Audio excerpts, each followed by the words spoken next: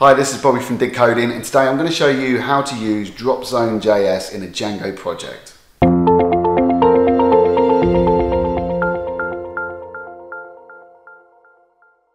So this is the project. This is on GitHub. I'll put the link in the description. I have already created an account and I've also created a super user, so I can just walk you through this, this app. If you've seen previous videos, you will notice that they all look very, very similar. They're all based on a user auth application that we've got on GitHub.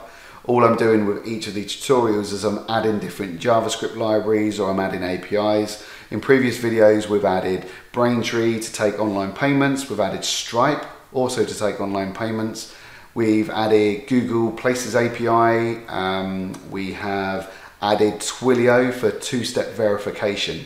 This app does have Google Places API for adding, if you look in profile to the left here, you can add an address and it pre-populates. So it uses Google Places API to predict an address that you're typing, which is good, which is great. But we've also got add images and we've got gallery. So if we add images, this drop zone is programmatically added using JavaScript. You can, if you go onto Dropzone's website, it's got some instructions on how to just slot in a drop zone from their docs, which is great, but I've programmatically added it because I wanted some extra features. And I'll go through that JS file in this tutorial. But if you click it, it'll open up your directory to select a file or an image in this case. The image cannot be more than 500 KB in this tutorial, but you can change that. And we can add up to 10 images in this drop zone. So if I open the directory, I'm using images of myself, I just drag one in there, add image, perfect. Now visit your gallery. I'll remove that alert, actually, we don't need it. Click OK, click in gallery, and then we've got a gallery here. So as you drag them in, it doesn't automatically add them to the gallery. You need to explicitly submit them, which is an option in Dropzone. You can turn it off or on or true or false. But that is the project. Like I say, it's on GitHub. The link is in the description. So let's jump into the code. This is GitHub. This is the project. It's Django Dropzone. What you need to do is you need to set up a directory and a virtual environment on your machine. You need to clone this repository and then install all of the requirements. You've got the normal requirements as previous applications or previous projects, but in this case we needed Pillow to handle the images. So get that all sorted on your machine and then we'll go through this this tutorial. So what have we got installed? We need to go to settings.py. We need to add some email backend settings and a Google API. So here's settings. This is the project. If we go into settings here, we've imported OS because we're using static files and media files. The user app is in installed apps. No other changes to previous projects other than at the bottom here. So we've got static files DIRs. We always have static in these projects because we're handling logos and CSS and JavaScript. But in this case, we've got media files because we're handling images against user profiles. So you need this in a static DIRs, so it's os.path.join base directory media. And then you need to explicitly say a media URL, which in this case is /media. And then we need a media root, which is the same as static root, apart from it says media CDN. And then we've got the normal login URL, logout, redirects and whatnot. And then we've got an email backend. We're using Google, as I always do, but you can use any backend, but configure it correctly. And Google API key. Sorry, this here is a Google app password. I've got a video showing you how to get one. It's very easy. You will need an app password if you're using Outlook. And this is the Google API key for the address auto-populate. So you'll need them for this project, but if you tweak it, you can remove the Google API key if you like. But our settings, if you go into URL, so the main directory URL, we've included the user's URLs, which is the user app. So we've brought in from conf, or Django conf, the settings and the static libraries. And we've added them here to the URL pattern. So static is added, or the static URL is added to the URL patterns in debug mode, and so is the media URL. So that is what we've done there. Static, you can see here we've got Dropzone.js and we've also got Dropzone, the directory here. I've downloaded that straight from their website. So we go here, dropzone.js, or dropzonejs.com. Great docs, it walks you through step by step, which is great. But in installation here, you just need to click here, simple example, source, and you click that, you download the files, you add them to static, happy days. That's all you need to do. Back in here then, so that's the static, the user model. So let's start with models.py, user profile, no different. We have imported pill. So if you noticed in requirements, it says pillow. So we need pillow to handle the images in this case. The user profile hasn't changed, so the user model. We fire up the user model from using signals, which I've talked about before.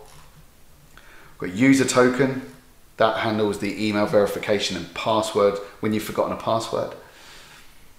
And we've got user image. So there we've got a foreign key which links it to the Django user model.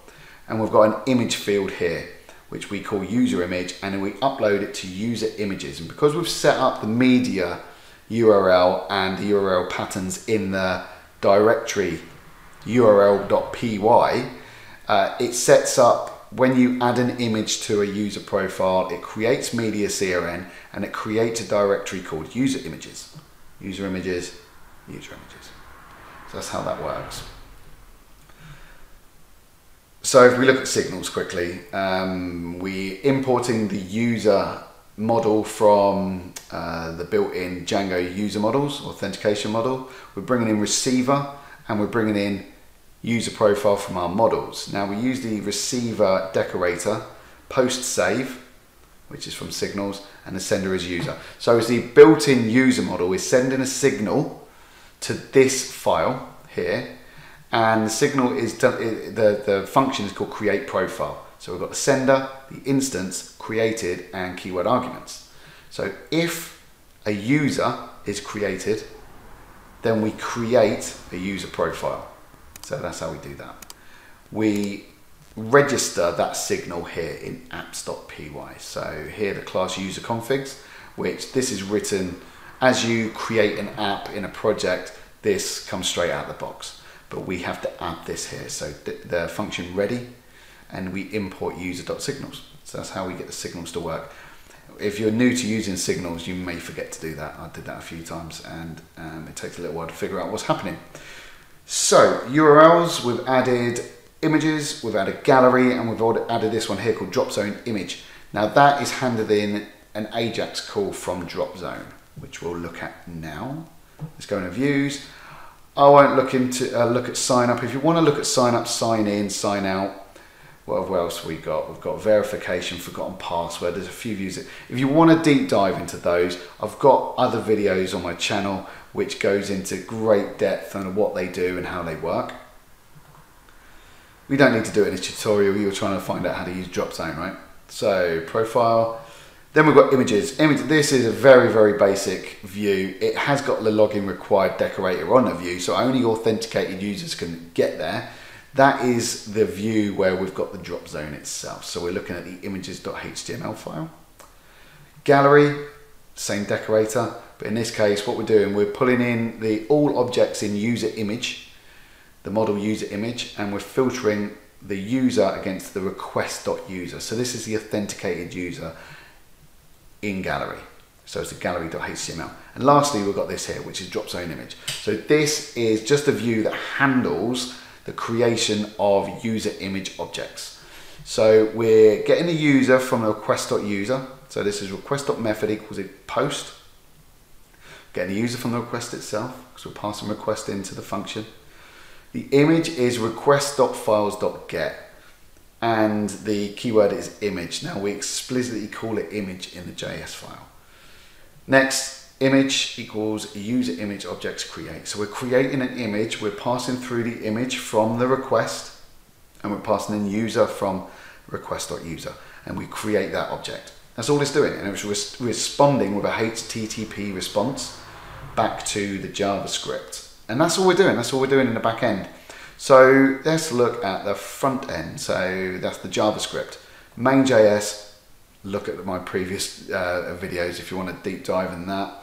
There's a lot of AJAX calls. because we're using AJAX with Django forms, which is quite handy.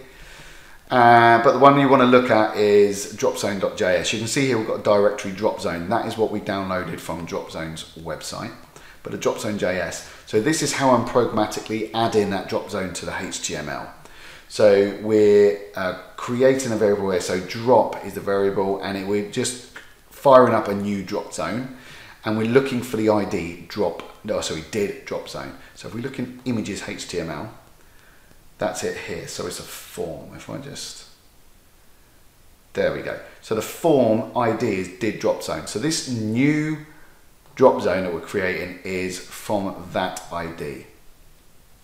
So straight out of the box, the default functionality is as you drag images to the Dropzone, it then fires that image straight to the back end. That's how it works straight out of the box. So you need to add auto process queue to stop that behavior, which I like to do. I like to explicitly press the submit button to send them images to the gallery. You don't have to do that though, but that's what I've done in this case. The para name is image. If you remember in the views.py, when we're pulling request.files.get and we're calling it image, well, that is because we're calling it image here. The file size 0.5 megabytes. Clickable true, so if you click the drop zone, it opens up your directories. Accepted files, I believe in there you can actually just put images, but I've said I just want JPEGs and PNG files. The maximum files in this drop zone is 10. I don't know what the maximum is on drop zone, you'll have to look at the docs, but I've said 10. You can probably have 100 for all I know, but I think 10's a good number.